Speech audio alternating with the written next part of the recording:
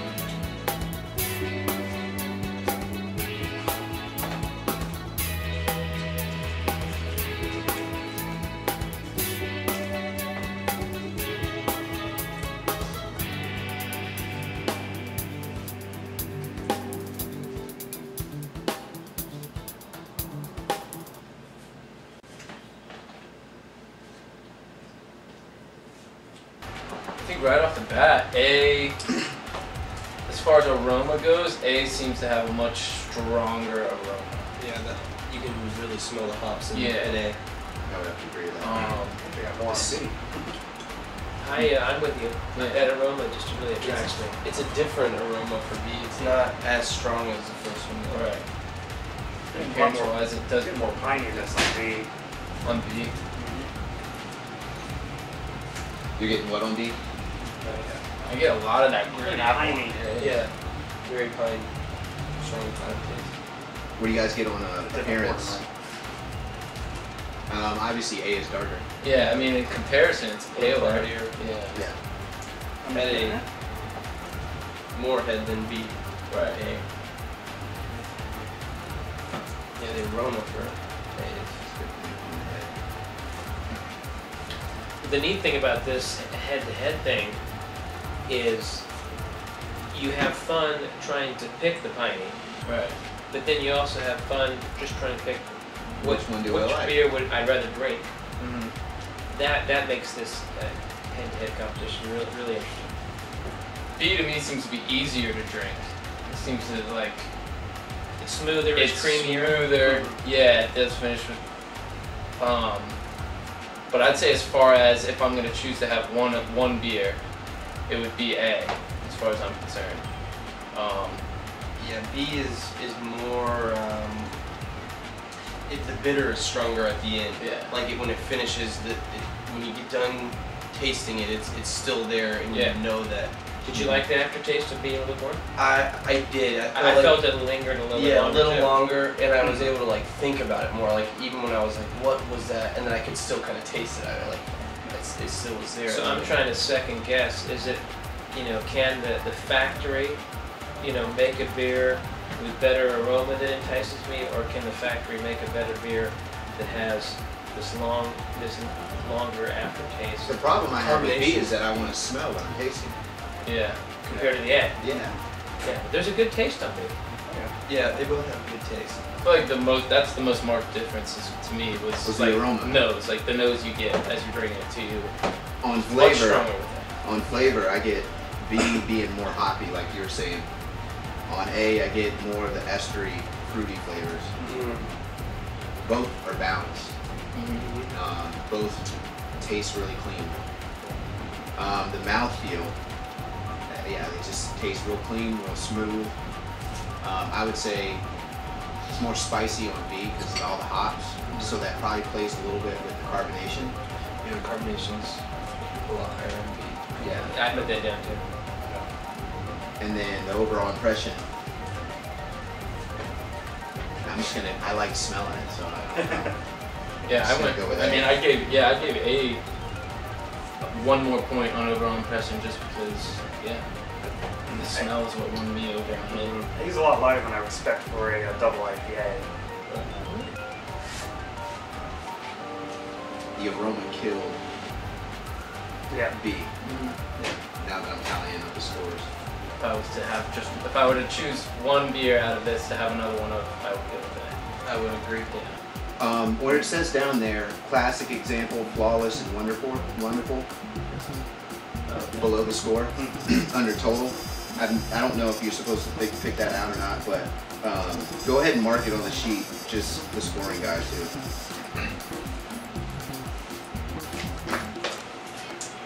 Okay, when do we get to do the Coke Pepsi reveal? I know, right?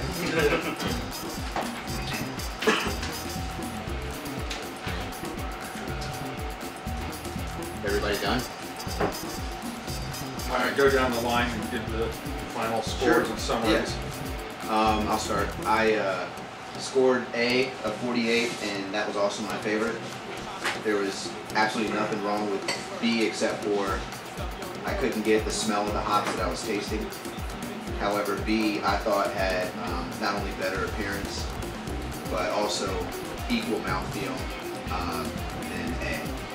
So I think since aroma has 12 points, that's clearly where A came out. Yeah, I kind of felt similar in my scoring. I gave A a 43 and I gave B a 37. The big difference was in aroma. They're both solid IPAs. B, I would say, is more drinkable, so you could drink more of B. But that's not to say that A isn't. I couldn't drink a good amount of A. It's just A seemed to be more efficient as far as a standalone beer goes. But yeah, they were both good beers. I felt like the aroma in A really did it for me. I mean, on A, I actually got 1 point less than B, but I would say for me, I would choose to drink more of A.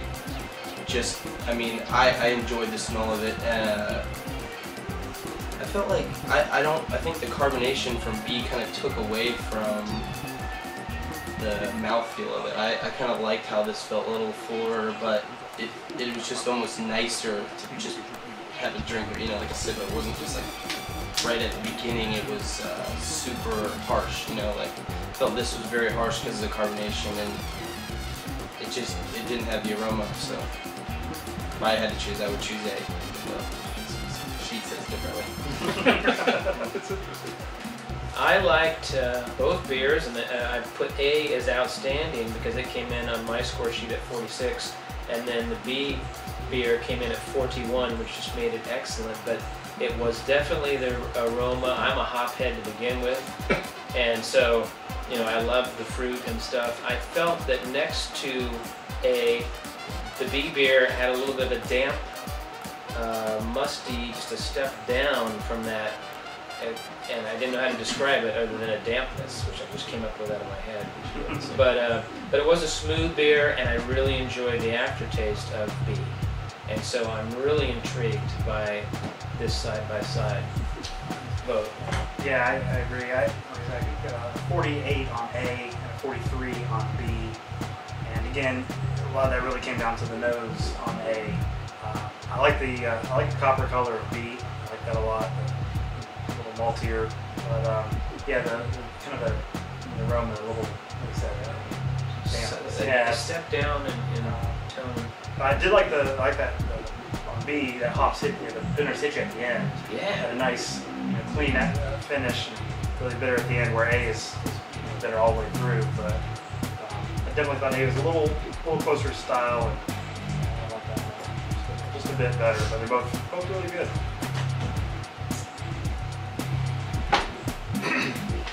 Hey, is the Pliny? Hang on. First of all, this was David. What he did was he took the recipe from Vinny Salurzo, I think is how you say his name, who owns Russian River, who created Pliny the Elder and Pliny the Younger. Vinny posted the recipe to this a while back. I don't know when. I sent this to David. He took it, used it, and the only thing that varied, you ended up using nugget hops instead of what? Simcoe. Instead of Simcoe, because Simcoe wasn't available.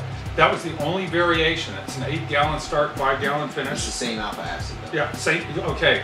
I mean, so it was as close as he could get with the ingredients available, which means you were almost spot on with the ingredients. And then California yeast, I didn't get white lab. I used 1056 white yeast.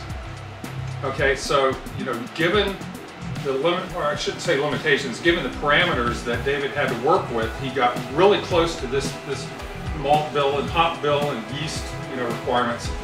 So any variation could account for any differences in what people are experiencing. All right, now the big reveal. Oh wait, who scored A the highest? I did. I think we all did. We all did. Oh, everybody scored A the highest. Oh, before I flip this up to see which is which. Dave, you've been brewing since when? January of this year. That's a long 5 months. 4.5. Almost five. So he shouldn't feel bad however this turns out. But wait, he shouldn't feel bad if it turns one way. He should feel really good if it turns out the other way, because Pliny the Elder is the #1 double IPA in the country. Check out Beer Advocate and ratebeer.com. I'm not making it up. So whatever this shows, all right. Okay, sample A. That's the one everybody voted on? That's David's. Sample B was Pliny the Elder. Wow. Terrific. Believe it or not. Believe it or not. I would never guess that. That's. I just want that recipe with those adjustments.